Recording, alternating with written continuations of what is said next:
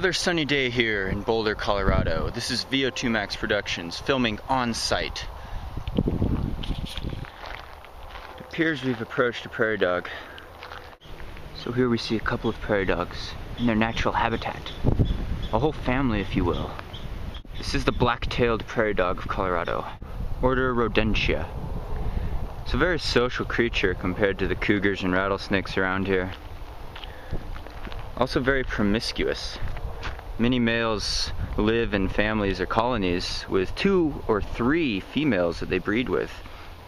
They also move around from colony to colony, spreading their seed.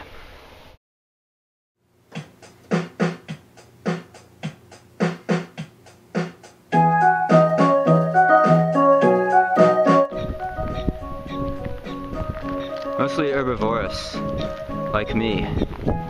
The prairie dog rarely eats meat, the flesh of insects. Prairie dog is feeding. It's lunchtime. Is that delicious? He's getting very territorial. He might sense that I'm a male. He's trying to guard his several female wives. Look at the tail move. It's a defensive mechanism, trying to make himself look bigger. He senses a predator, he senses a threat, and he will burrow into his hole. He's using his nose, all of his senses to smell. This could be a female. She's guarding her nest, her young. There's rattlesnakes, all sorts of predators that loom about in the prairie. Trail runners too.